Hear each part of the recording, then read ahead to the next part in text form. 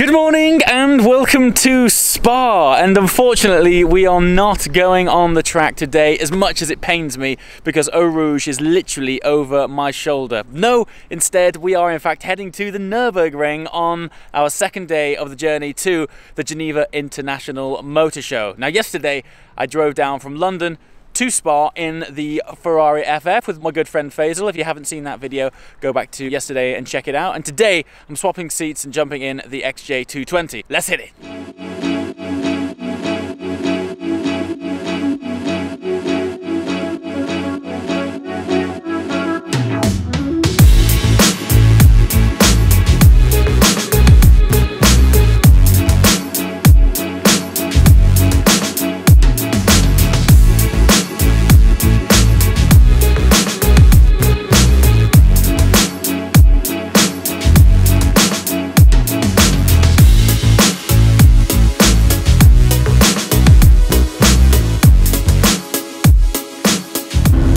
Welcome to the XJ220, and this is Phil, who is the fine governor of this British vehicle. Yes! How's it going? Isn't it special? Very, very well. It's very special. What a trip.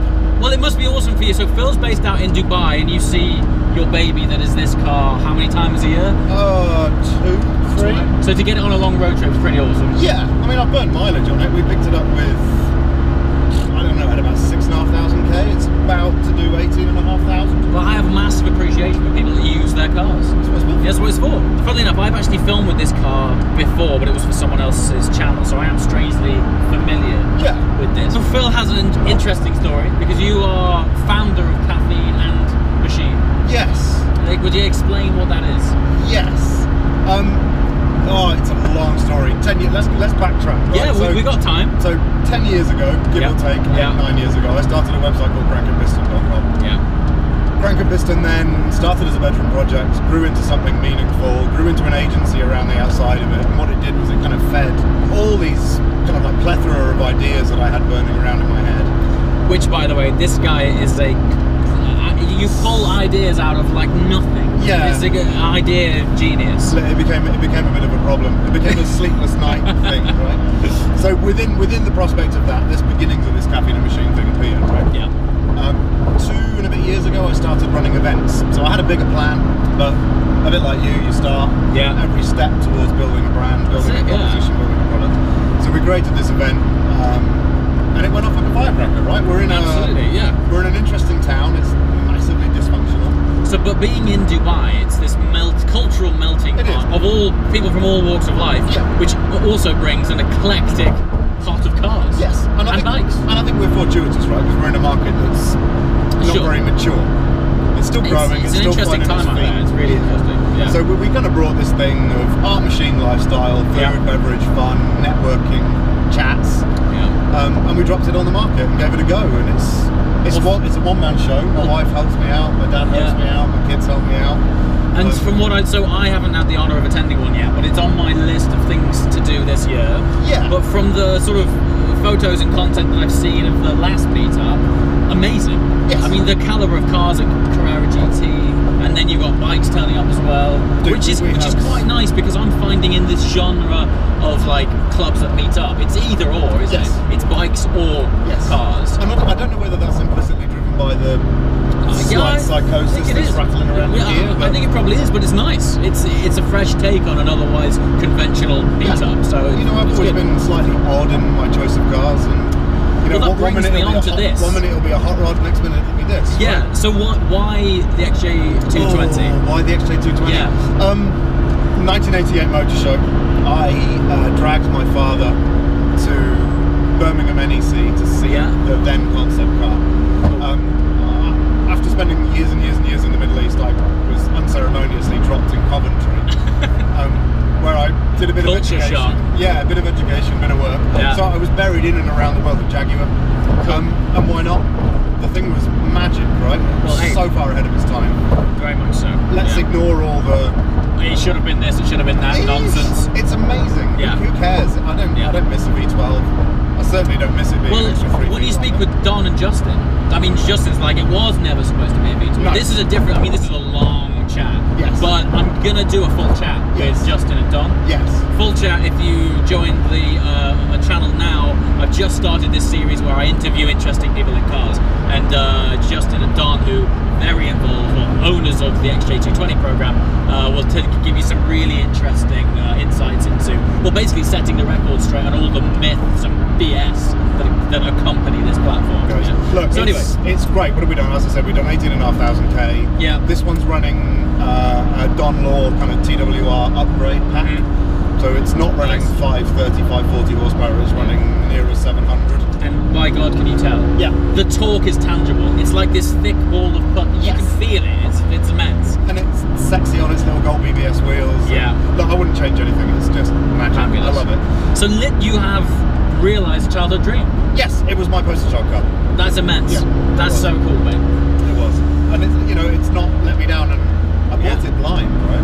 You didn't see it? I hadn't seen it, I hadn't test driven it, I hadn't even sat in it. You spoke to Don direct, or you saw it somewhere? Spoke to Don direct, so a little bit of internetery led me to this gentleman called Don and Justin that bought the brand. Yeah. Cold called the guy and said, look, we're interested in buying a car. Fabulous. This kind of thing. I assume when you bought, so how long have you owned it for? 4 years coming up to. So Jaguar were just becoming cool again. You know what, and I wouldn't be lying here if the idea, look, when you've got access to a bit of free capital and you've got the opportunity to buy a car, you're going to look at what's going on in the market, or I do at least. Yeah. And CX-75 had just been announced. Yeah. So me being a little bit of a hedger and a bit of a futurist when it comes to my cars, I thought, Jag have got some steam, they've got F-Pace, they've got F-Type, they've got CX-75. Why not? Why not? And it was a dream. Yeah. And let's not skip that. They have gone up in value though. They have. They're doing really well. They have. Look, and it's for a car that was £500,000 in the 90s. Oh, that's big money then. Big money. You know, there was 50 of them that were sold by a dealer group bought by a dealer group in the south of the UK. Right. Called Grange, and they scooped up a bunch of them for £50,000 each. Can you imagine just how far this market tanked into the ground? Good. Anyway, we're now amongst the rolling hills of Eiffel, and it's chucking it down. And it's started to sit down to the Nurburgring. To the Nurburgring.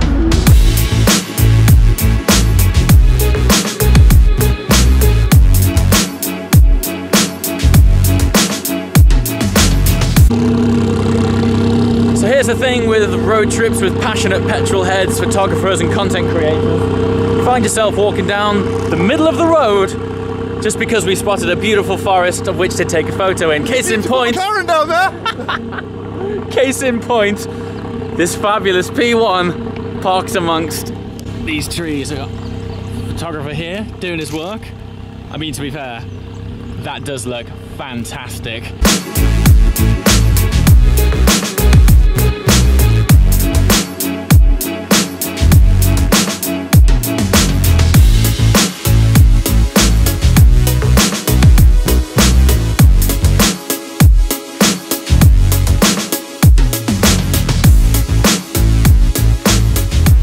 Now I know it's not the season for race circuits right now. Spa's closed, Nurburgring's closed.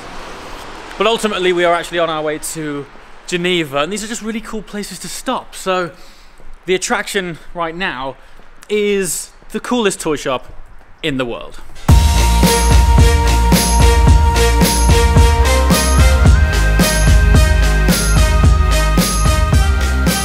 The aim of the game was to try and find one of my own cars. There's no LT. I was trying to find an orange LT, but there's not even an LT at all. Been trying to find some cars that we're on the trip with. Obviously, trying to find that green XJ220 is pretty tricky. We have found a P1, but it's not in red. But what I have found is the F12. However, it's not in Rosso Berlinetta, so doesn't count. If you come to the ring anytime soon, you should definitely check this place out.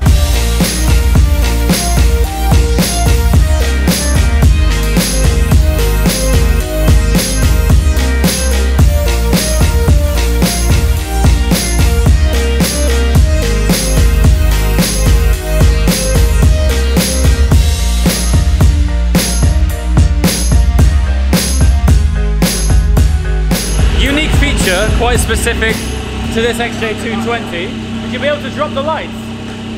Check the lights. Oh yeah! Retractable lights! One more time! Oh yeah! Pretty awesome. Phil, is that unique to this car? Yeah. It's unique, one of one. Unique to this car.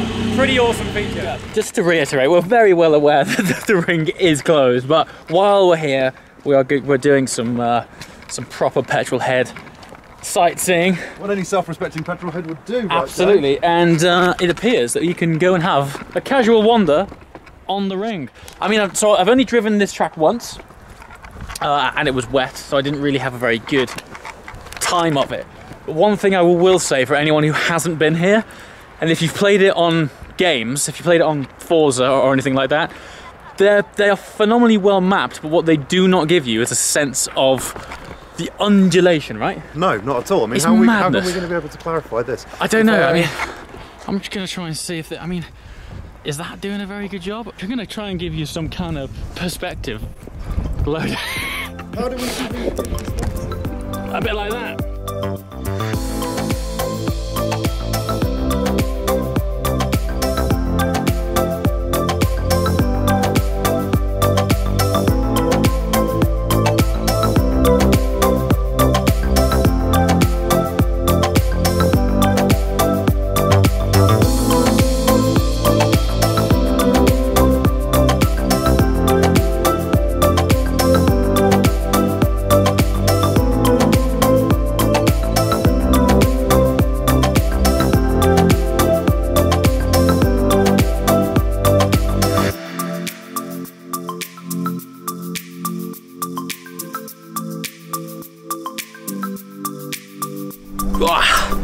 Finally here, long day on the road, Spa, Nurburgring, and this fabulous chateau, Chateau Neuf de Awesome. I actually have no idea what it's called, but it's cool. Yeah, I think we spent today about 10 hours on the road. I've spent the whole day in the XJ220, which has been marvelous. But now let's head on inside, just chill and edit. All right, another long but equally awesome day on the road, but it's definitely now time to call it a day, because tomorrow we are ultimately ending up in Geneva via Bugatti. See you next time. Ciao.